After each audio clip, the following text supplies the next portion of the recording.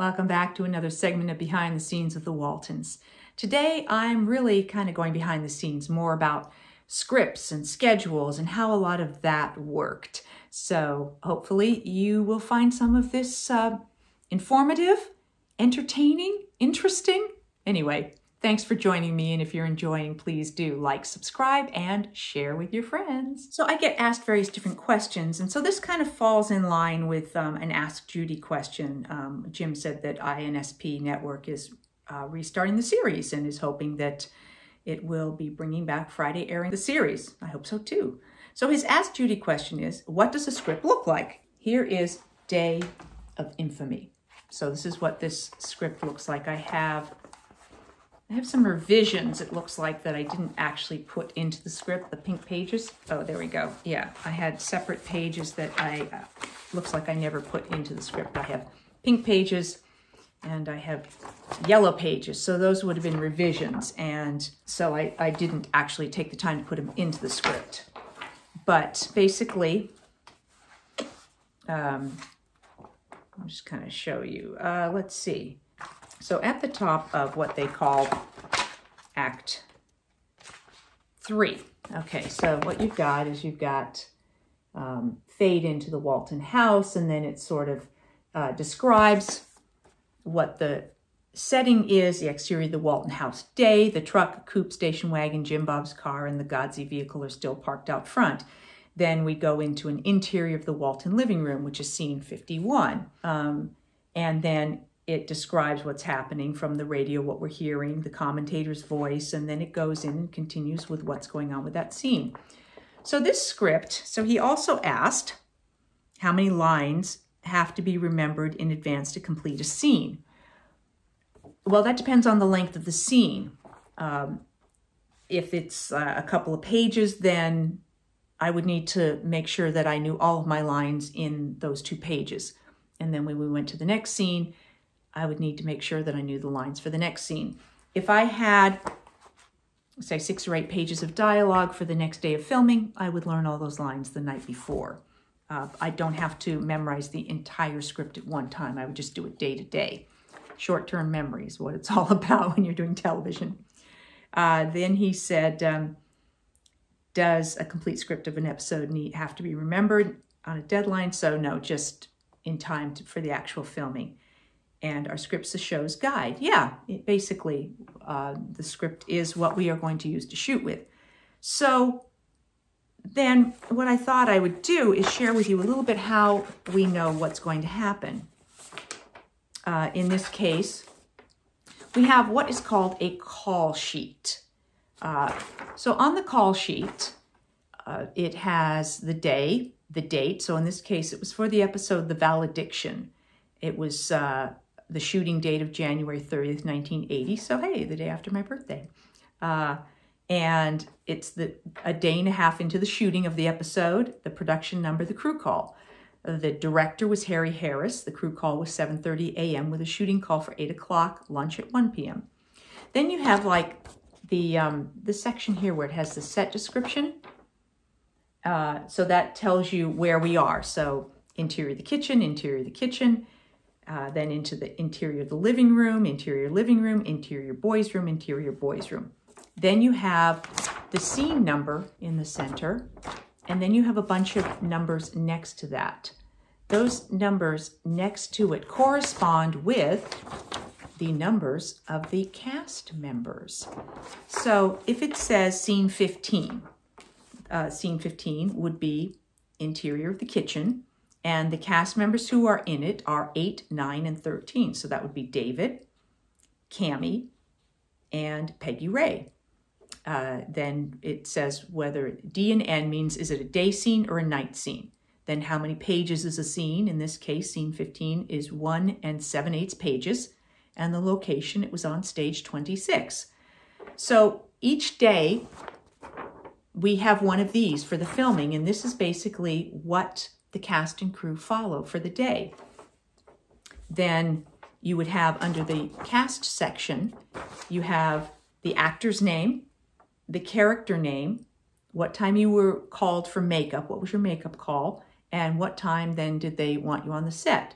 So for me on this day, I had a makeup call for 8:30 a.m. with a set time for 9:30. So they were allowing an hour for me to get hair, makeup, and wardrobe, knowing that they had 1 or 2 short scenes before I was going to work or something like that. So they actually had a couple scenes, but they never want to wait for actors, so they'd rather have the actors there and ready for when they are looking to work with them. Moving on with the call sheet, we have special instructions, and the special instructions were cast and crew. Thanks to all of you, we are now shooting the 200th hour of the Waltons.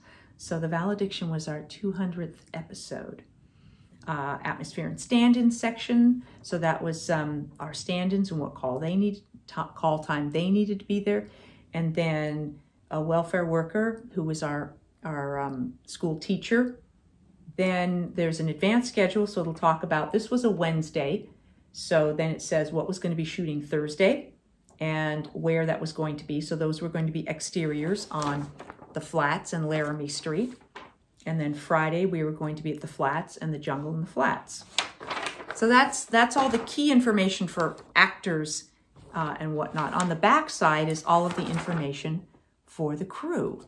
So it lists out the different departments, the camera department, the grip department, the greens department, the makeup and hair, sound, set decorating. So you've got basically camera and photo special, technical, electrical, makeup, wardrobe, sound, property and set dressing, music, studio police, production, first aid, location, cafe, which is basically anything to do with, like this says, ice, 2 bags for transportation to pick up, and a gallon of coffee and donuts and rolls. Those were all special notes to make sure that those arrived at 7 o'clock or something like that. And then you have the transportation department. So, and then there's like any special things at the bottom, special instructions, which has to do with labor, weights, mobile home, all 7 regulars, 4 specials at stage 26 at 7 a.m. hooked up with heat. That's good to know. They were going to make sure, because it's January and it was probably cold in the morning. So he's going into those dressing rooms first thing when they were outside and they'd been outside cold overnight. It would be cold in there. And then to make sure lights and water and things like that were hooked up as needed. So that's your basic call sheet. And each day the production team, so if we had production assistant, he would work with this with the second assistant director, but it would all be based off of an overall schedule for the episode. The overall schedule for an episode is laid out before we even start filming. So they have a big board and they take every scene that is going to be involved in that and they figure out the schedule to shoot it. And that has to do with locations. It has to do with actors. If you have a guest star and you only have them for 1 day, and they need to shoot all of their scenes in 1 day, that'll be worked into the schedule, when we could have what locations, all that kind of stuff. And they put together what they call a 1-line. Now, this is a 1-line for a film of mine, Finding Harmony, which is hopefully will be out soon. But basically, this you see has it has the location. So it was in Sheffield, Alabama we were shooting, and it'll give all the scenes and it'll say that's what we're shooting on day 1. Then, you know, it'll be end of shooting day. This was so we had a total of 3.5 pages, 3 5/8 pages they were shooting that day. Then the next day, it'll list all the scenes that were being shot on the second day. And so as an actor, when you get this, you can kind of take a look and say, okay, well, am I shooting that day? Because again, it will list what the scene is. So I can go and I can look at my script and say, well, scene 24. And I go and I look at the script and I go, am I in scene 24? And if not, I know I'm not working in that. There's also a edited down version of this that just gives who works what day. And so then you can have some advanced sense of what's shooting. And also for me, when you asking about lines and things like that, if I know, okay, by Thursday I have a heavy day with a lot of scenes, so I need to be prepared if I need to do any advance work. Also to prepare, make sure any scenes, any character work, any background work, any homework I need to do that I haven't had a chance to do yet. With a series, you move fast. So all those things, this gives me an advanced sense of what's going on and when I need to be ready. So that is the one line. Danny asked, if the crew was ever short-handed, did you ever have to move equipment or assist in getting a scene set up? And that would be a definite no, because every department was union on the Waltons, and so nobody touched anything that wasn't in their department. You could be fined for touching something or moving something that wasn't part of your department. So if a light had to move, an electrician had to move that. If a cable had to move, the right department had to do that. If the camera was moving, if a piece of camera equipment was needed, transportation, you didn't just, oh, I'll run that over for you. No, unless you were driving yourself to set and that was agreed upon. No, you just didn't do somebody else's job, because it could be dangerous if you weren't trained in that department. And also, you can be jeopardizing someone else's job. So unions were there to protect people and the jobs they were doing. You want qualified people doing their job, and the smoothness of how things shoot depends on the expertise of those people in those departments. Now, when it comes to small productions and non-union productions, or, I mean, I certainly have worked on a lot of theater where it was all hands. You know, we help build sets, I've built costumes, I've done all kinds of things.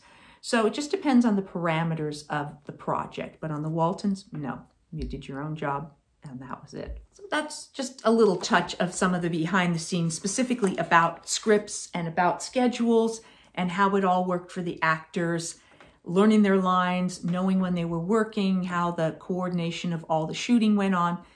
And that's just a little touch of that. So I hope you've enjoyed this little piece of Ask Judy behind the scenes of the scheduling and the scripts and stuff like that. I'll be back with more behind the scenes of the Waltons and more Ask Judy. Thanks for watching.